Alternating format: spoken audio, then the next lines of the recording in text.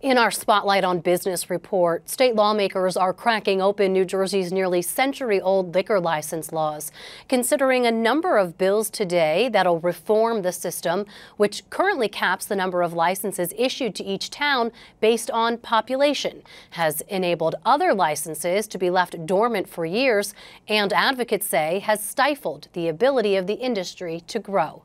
Melissa Rose Cooper reports from the State House.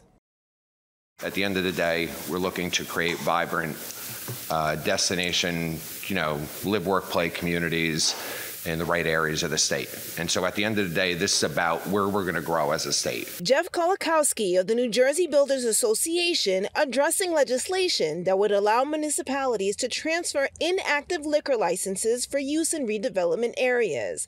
The measure is one of a number of bills aimed at reforming the state's liquor license laws being reviewed by the Assembly Oversight Reform and Federal Relations Committee. My priority here was to do something about these licenses that weren't being used. The fact that they exist in the market disrupts the market.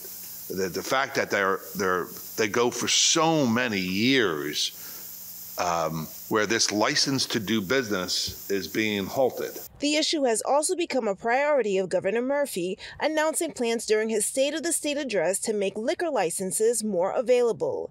Right now, towns are only allowed one license for every 3,000 residents. As a mayor of a small community of 2,700 residents, I have one liquor license in town, and it's a historic liquor license. If that business goes out, I don't get to keep that license.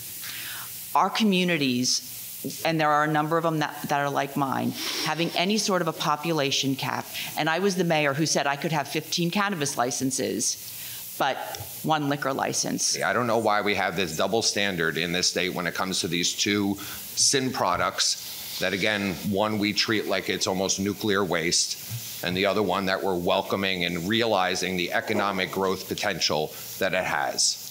We are restricting growth in communities that are welcoming it.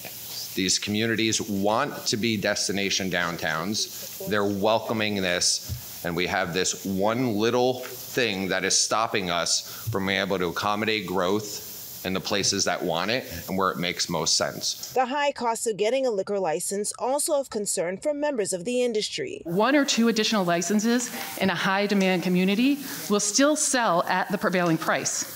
Releasing a small number of licenses will provide no opportunity for those with limited means to get into the game when the going price is $500,000 to well over $1 million in these communities. Another bill up for discussion would allow food and beverage businesses inside shopping malls to sell alcoholic drinks, which some say creates issues of public safety, like an adult being able to pass off drinks to underage residents. There's no way to adequately enforce pass-offs in an unrestricted, unregulated area such as a food court.